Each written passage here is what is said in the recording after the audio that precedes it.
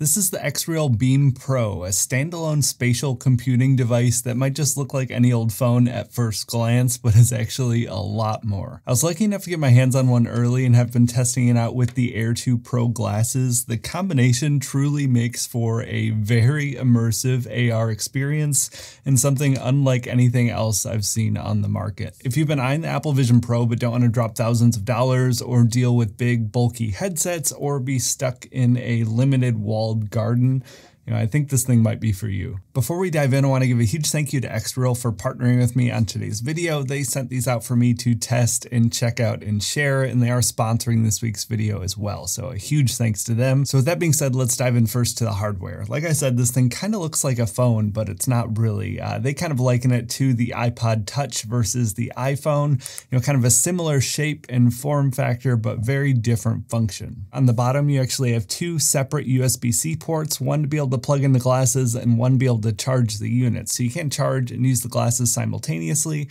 Really nice touch, but then you'll also see that the two cameras on here are separated quite a bit. That's because you're able to capture spatial photos and videos to view through the glasses. It uses a full HD 6.5-inch LCD screen.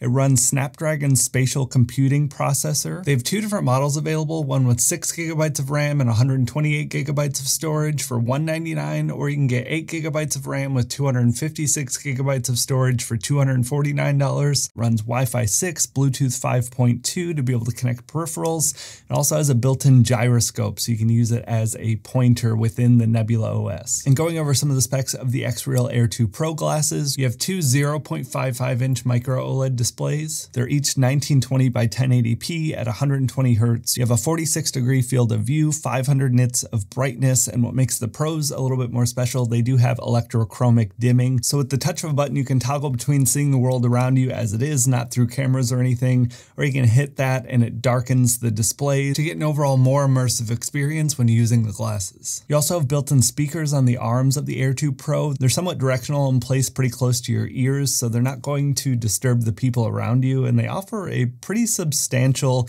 no headphone soundstage. So that's a quick rundown of the hardware. Getting into the fun stuff though, using these in tandem, when you plug the glasses into the XREAL Beam Pro, it automatically launches the Nebula OS, launches into a full 3D interface with floating apps on the home screen. You can rearrange and customize this however you want. It looks and feels pretty similar to the Vision Pro. What really differentiates things here though, you have full access to the Google Play Store. So all of the Google Play Store apps are automatically compatible and work within the Nebula OS. So anything you can think of is covered from day one. Social media apps, movie and TV show streaming, game streaming, even productivity stuff like Google Drive or Sheets. You have millions of apps in your AR glasses from day one. General operation is extremely simple and intuitive. When you plug your glasses in, it transforms the screen on the Beam Pro device into an interface screen, so you can actually use the device to point and click within the Nebula OS interface. Really simple and nice and intuitive, but you also have the option for swiping gestures on here as well. You have a home button to get back to the main screen.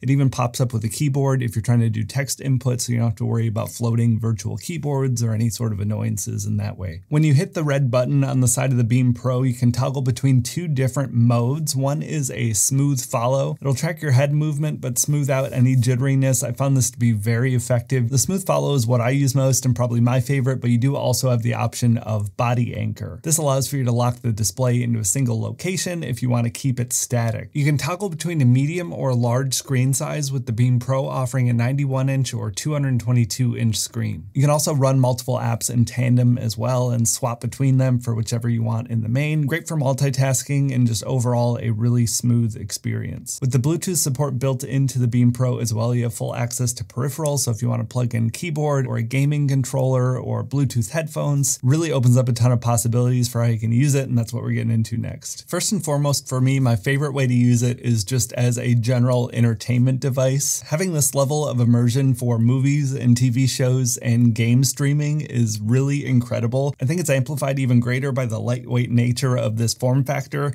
Basically just putting on sunglasses opens up all of these possibilities. It's really comfortable for longer periods of wear, watching a longer movie or gaming for a few hours. It's really nice to get comfortable in my lounge chair and watch or play something, or even lay in bed and do the same. I've worn this when I'm doing my meal prep for the week, and I think it makes the time go by a lot nicer, and the pass-through allows for me to still get all of my cooking done. It sounds a little ridiculous, but it's super satisfying. I also really like that this is a complete standalone device, so it's not going to occupy my phone or computer or anything like that. Works without any extra input from other devices. Movies and TV shows have been great. Game streaming is also really fun. It connects directly with my Xbox controller. Having a giant screen and such a portable and lightweight setup is very fun and extremely satisfying. Really solid experience overall for all of my media and entertainment. The giant screens are super nice. The built-in speakers are satisfying as well, but if you're more in public, you can connect in Bluetooth headphones. It kind of just has everything covered. There's also a ton of potential here for light workflows and general productivity because you have full access to the Google Play Store.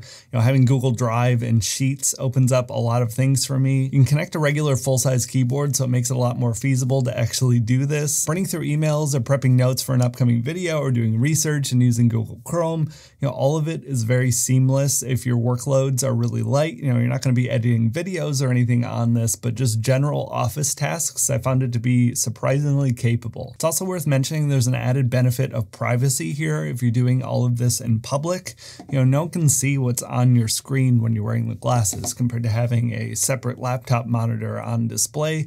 So if you're working on anything more sensitive, you do get the extra bonus there too. One other aspect aside from entertainment and productivity stuff that I haven't really touched on with the Beam Pro is capturing and viewing spatial photos and videos. You get a really unique sense of depth with these cameras being spaced so far apart. It's 50 millimeters. They tried to emulate a little bit closer to the human eye compared to most other, smartphone cameras that might be able to do spatial video. In practice, it's a lot of fun. It's not going to replace your full DSLR or mirrorless camera or anything like that, but for a device that is $199, takes surprisingly capable photo and video. It'll do up to 1080p 60 in the spatial video mode, which I think is a little bit more fun, but you can also do spatial photos as well. One other really important aspect of this to keep in mind as well, because this disconnects, you can go around and take your spatial photos and videos with the device without having to wear the glasses. So I think you can be a little bit lower key in a lot more areas as well compared to having to use the headset. Again, I think this just reiterates the versatility of a setup like this compared to a bigger headset.